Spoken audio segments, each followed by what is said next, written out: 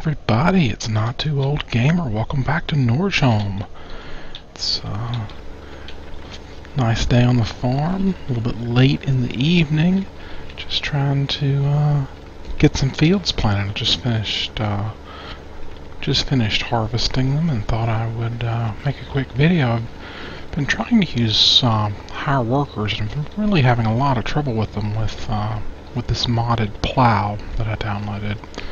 I'll put the link in the description, but just gonna manually clean this up a little bit. I think in this episode it's mainly gonna be planting.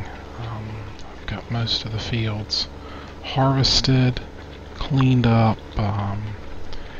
We just got to run around getting everybody planted and fertilized. That would be good. This one, it's leaving really big swaths of unplowed ground at the end of each row. I know there's a couple ways I could address that. I thought about doing a course to just kind of run around the edges, or really a course play for the whole thing. There's a couple ways I could approach it, but thinking about just getting rid of this cultivator, honestly. It's not working out as well as I had hoped. This is the just to show it to you. Those are sewing machines. That's why I'm not finding it. This is the Topdown 500. Perfectly good cultivator, I suppose. It's just making I don't know. I'm picky. I like for it to get most of the field. The other field I'm using the Horse Toronto. It seems to be working great. I might try the Terradisc or something like that a little later, or the Horse Tiger perhaps. I don't know. Gotta get a bigger tractor for that one. But anyway, right now this is what I've got. So finishing it up. One thing I've also thought about is limiting the size of this field. This downhill slope on the edge of field 37 really makes things a little complicated. Causes vehicles to have trouble coming back up the hill when they're loaded. I don't know. It's just one of those things that can get a little irritating if you're like me and like for things to mostly be fully used, nice and regular.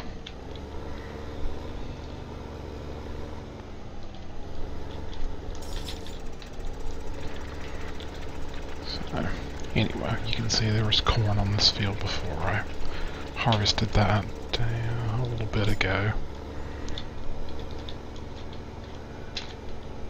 Didn't quite get all of it, but didn't miss too much. It didn't seem to be worth driving all the way down to get it straightened out. I set up course play to harvest this field and take everything down to the biogas plant. So I used the front-mounted chopper, or corn side, would be a cutter.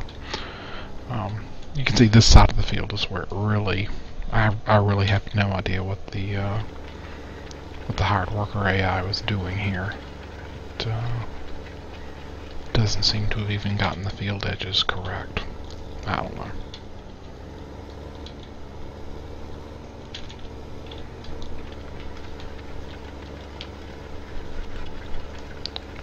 I'm just gonna kind of, maybe I'll do it, just go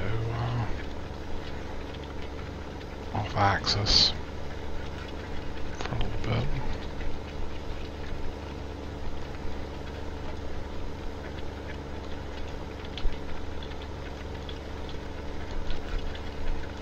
Catch that corner.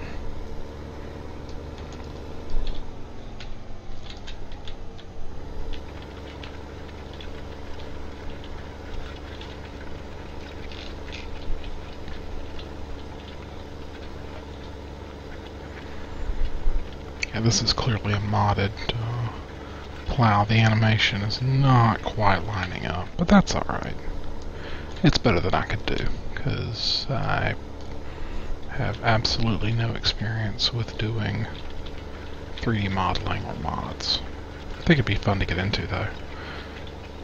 Maybe if I ever do that, I'll do a video series on it. It might be fun. Adventures in learning how to make mods.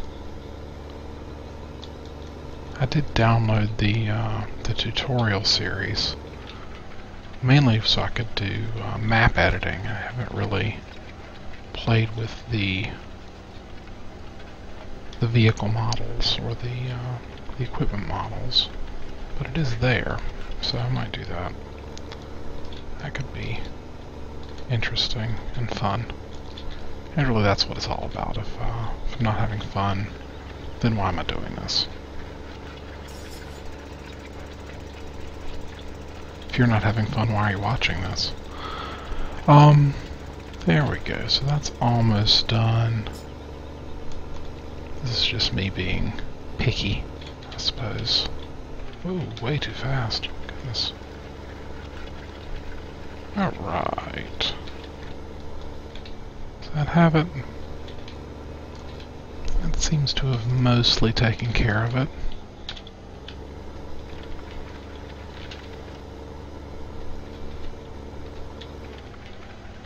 I'm sure there's some little spot somewhere in this field that I didn't quite catch, but it'll be okay. And then this field is almost done. Just use this to run down the edges real quick while I'm here.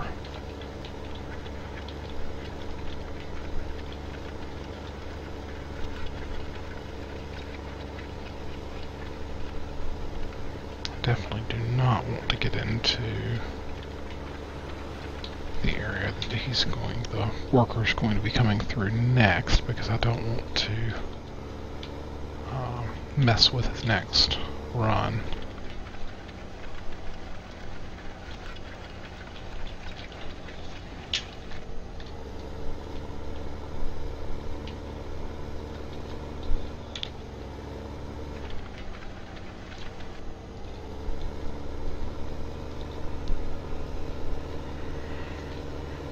Cruise along. Looks like I've mostly got the frame rate issues worked out. My graphics card was overheating quite a bit, so I've resolved that. And also noticed it was happening mostly when I was up near the farm and had a lot of vehicles parked. So I'm going to try to spread them out a little bit, I think. So I'm not trying to render so many vehicles all at once. And hopefully that'll help.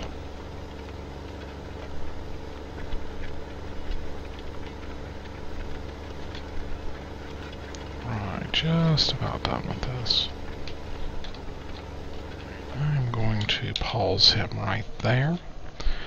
And let's walk over. We'll just run instead of tabbing. I parked the truck around here somewhere. Or I may have moved it back to the farm. I don't know. I'm going to get this guy started planting. And this field's going to be corn again. Actually, no. I don't want this.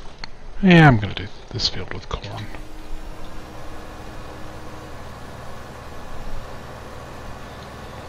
Great.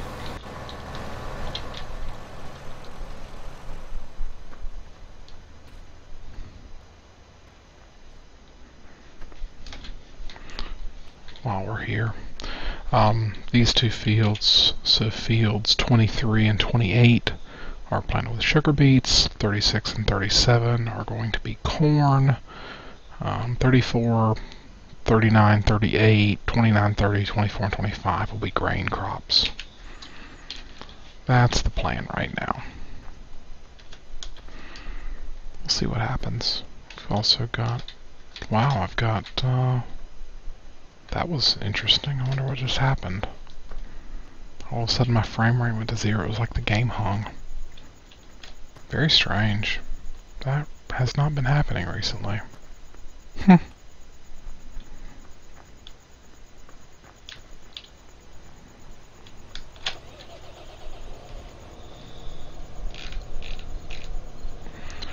Alright, I might be able to help this along. Wow, something is... I just said I thought I'd get my frame rate issues resolved. Maybe it's the recording software. That's interesting, because I was really not seeing that kind of issue before I started recording. Very interesting. I'll have to keep an eye on that. Maybe it is the recording software. I'm using OBS right now to make the recordings. There are some nice features. I like that it's free.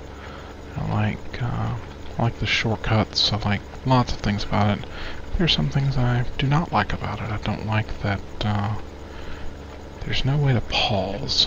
There's no way to say, I'm going to go off camera, do something, and be right back. You have to stop recording, make a new file, then you can go back, start recording again on a second file, then go into an editor and stitch them together. It's just kind of painful when all you really want to do is pause, do something, and then come right back without having a big gap in the recording. But oh well, it's been requested as a feature. OBS is open source, so it will be addressed whenever one of the developers decides to work on it, because that's the way it works. Alright, so all the fields are cultivated at this point, and working on seeding. I've got those two seeded. 36 is working on seeding, 37 is being seeded, and then the other, the grain seeder is over on 29, I believe, and the fertilizer spreader is somewhere. It's over on the other side, over towards 34, 36. Actually, I noticed there's no longer a worker hired, so he might be done. I'll go check on him in a second. First, I'd like to get these guys parked, and I was just saying I'm going to try to spread these out. So I think I'm going to take this guy over, and we'll park him over here for the time being. I've got a couple of different things parked over here that don't get used a whole lot, either because they, in the case of the smaller cultivators, because I've got larger ones now, or in the case of the mixer wagon, I mixed up a whole bunch of feed, and now I don't need any for a little bit. It's one of the nice things about this particular map, since it's got the ability to store mixed ration, silage, all that in these little warehouses. You can do that. You can make up a bunch and then not worry about it for a little bit. It's Toledo 7. So that's what's going on right now, and I don't know, not too exciting. Oh yeah, so the fertilizer is done, so I'll get him started on the next run. See if he lines up correctly.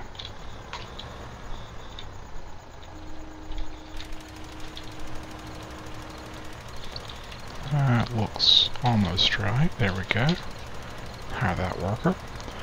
And let's let him run for a little bit. So we're just farming along, getting everything done. Maybe probably the next episode will be a little more exciting, but this is part of it. Just seeding everything, getting everything ready. And wow, Been doing it for 20 minutes or so. So I think I'll end up there. I'm just going to finish this up, and next episode we'll have crops growing and go play with the animals a little bit. That'll be fun. See you then.